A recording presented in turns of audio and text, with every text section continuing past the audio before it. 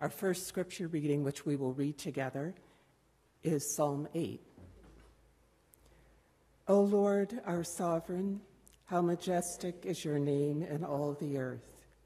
You have set your glory above the heavens. Out of the mouths of babes and infants, you have founded a bulwark because of your foes, to silence the enemy and the avenger. When I look at your heavens, the work of your fingers, the moon and the stars that you have established, what are human beings that you are mindful of them, mortals that you care for them? Yet you have made them a little lower than God and crowned them with glory and honor. You have given them dominion over the works of your hands. You have put all things under their feet, all sheep and oxen, and also the beasts of the fields, birds of the air, and the fish of the sea, whatever passes along the paths of the seas. O Lord, our sovereign, how majestic is your name in all the earth.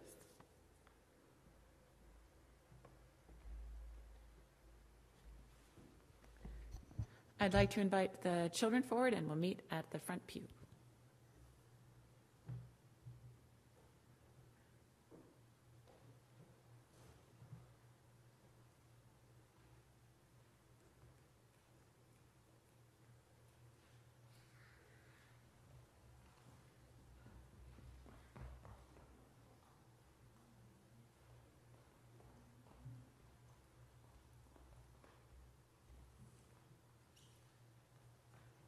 Good morning. Good morning. How are you this morning? Good. All right, so, Owen, and I am totally blanking on your name. Sam. S-A-M, Sam.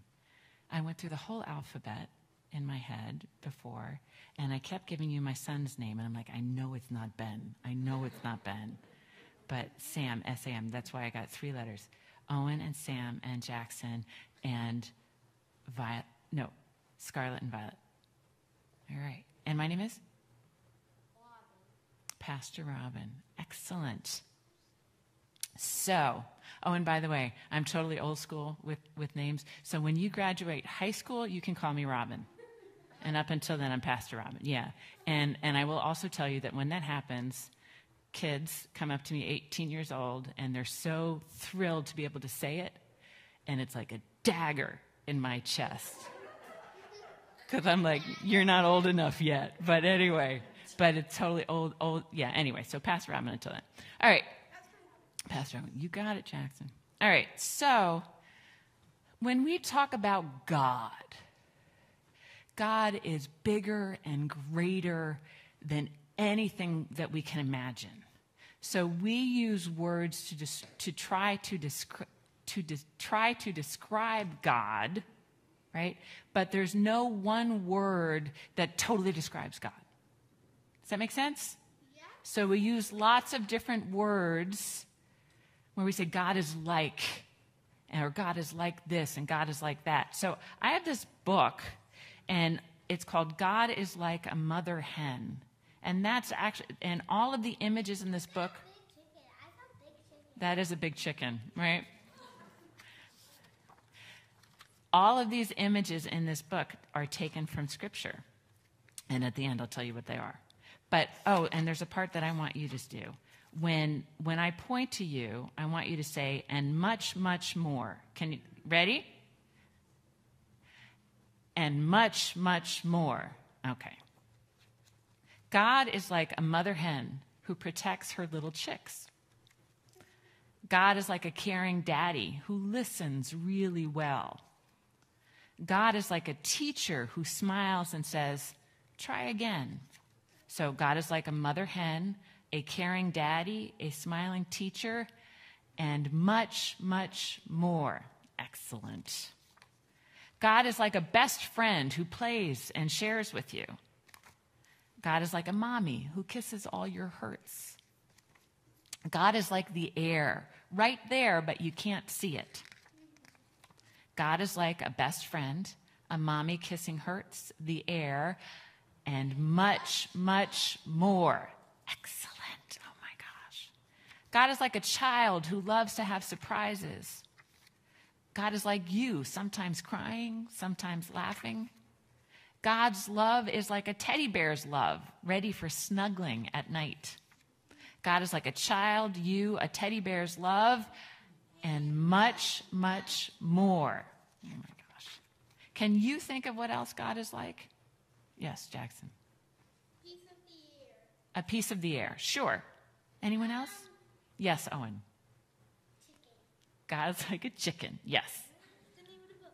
Right? Because, have you ever seen, look, at some point today, go home and Google a chicken, covering the baby chicks under her wings. It's a really cool image. Okay. So when I was reading this book, I read this book when my son, who is now 23, was 7, and this is his handwriting. God is like a best friend.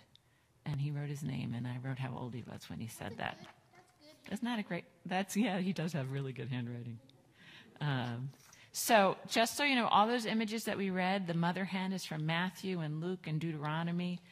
We're also an eagle. Daddy, father, that's throughout Scripture. Teacher, Hosea, 1 Corinthians, friend. It's implied in Luke, mommy, Isaiah. The air that we breathe, Genesis and Acts. The child in you, or the reader, Genesis. Love, steadfast love, that's all over the place, experienced by snuggling a teddy bear, 1 John 4. So that's a lot of stuff. That's hard to say, but I did it, right? Boom. Okay. Are we ready to say a prayer? Can you fold your hands, close your eyes, bow your heads? Gracious God, we are grateful that we are learning more and more about you, that we are coming to know who you are. And we thank you for all these images that help us understand who you are, and most importantly, that we are loved by you. We pray all of this in Jesus' name. Amen. Our second scripture lesson comes from the Gospel of John, chapter 16, verses 12 through 15. Jesus said, I still have many things to say to you, but you cannot bear them now. When the Spirit of truth comes, he will guide you into all the truth. For he will not speak on his own, but will speak whatever he hears, and he will declare to you the things that are to come. He will glorify me because he will take what is mine and declare it to you. All that the Father has is mine. For this reason I said that he will take what is mine and declare it to you. This is the word of the Lord. Thanks be to God. Let us join our hearts in prayer. Gracious God, I pray that the words of my mouth and the meditations of all our hearts might be acceptable in your sight, for you are our rock and our Redeemer. Amen. Gregory of Nazianzus, born in the year 329, spoke of the Trinity in this way. No sooner do I conceive of the one that I am illumined by the splendor of the three. No sooner do I distinguish three than I am carried back into the one. When I think of any of the three, I think of him as the whole, and my eyes are filled, and the greater part of what I am thinking escapes me. I cannot grasp the greatness of that one so as to attribute a greater greatness to the rest. When I contemplate the three together, I see but one torch and cannot divide or measure out the undivided light. Today is Trinity Sunday, and I'm going to expound on that and see if I can't make it even a little less clear. We contemplate God. We try to understand. Faith seeks understanding. But understanding or wisdom confesses that we are finite, limited beings trying to understand the transcendent and the infinite. We circle around trying to hone in and find words that approach the nature and substance of God. And all we have are metaphors. Creator, artist, architect, scientist, rock, lamb, lion, rock, Savior. And we build a nest of these words in which to hold, in which to rest, in which to help form our faith. And then another word is added, and that word has wings. And we try to grasp it, and it flies away. And we try to grasp it again, and it escapes us again. And that word is Trinity. God in three persons, blessed Trinity. The early church tried to comprehend Jesus' relationship with God. In the beginning of John, the Gospel of John, we read that the Word was with God, the Word was God before anything was created. From Proverbs, we have Sophia, which means wisdom or word, who has always been crying out, clamoring for attention. Word and wisdom, spirit, God.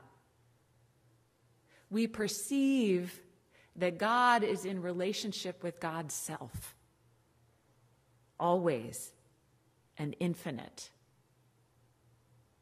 Trinity Sunday is a day of poetry. It doesn't need to be a day of treatises.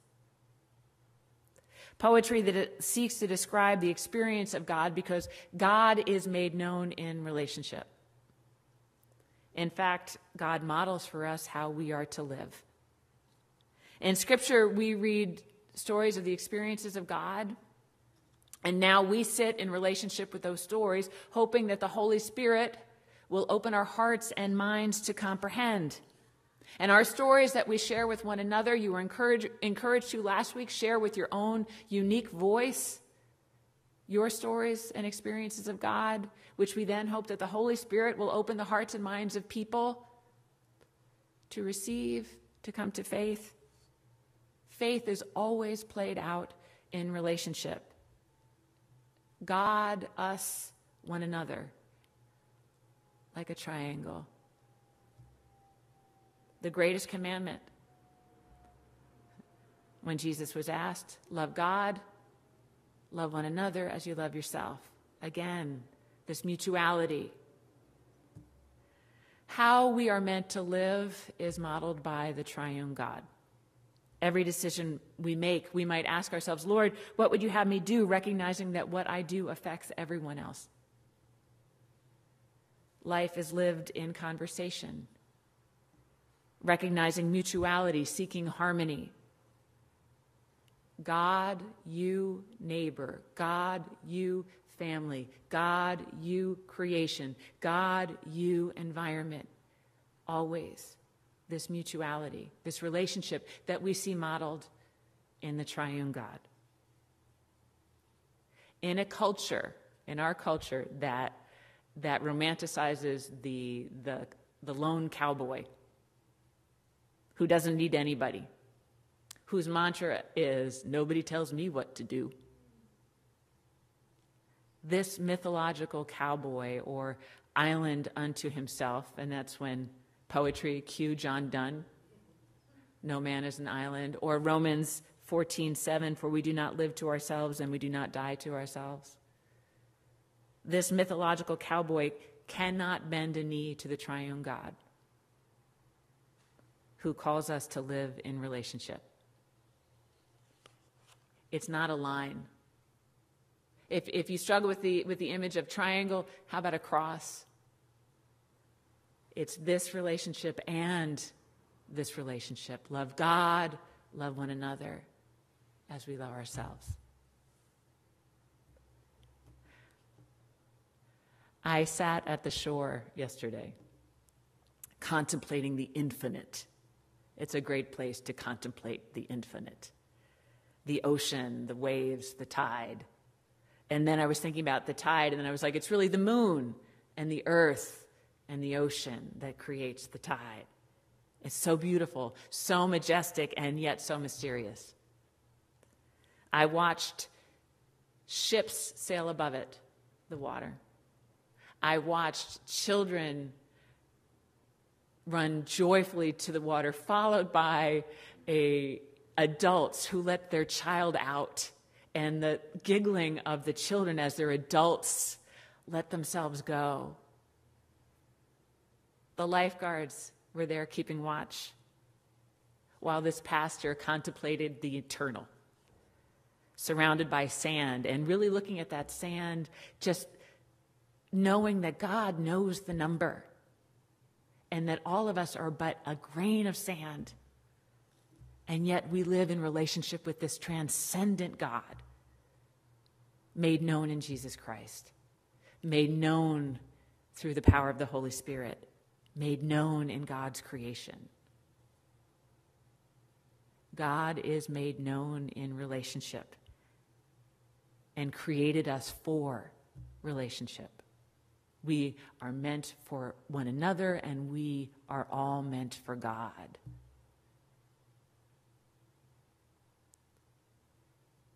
We celebrate today the Blessed Trinity that we have come to understand as God, and we celebrate this triune life to which we are called, this mutuality in relationship with God and one another. That is God's gift to us. In Jesus' name, amen.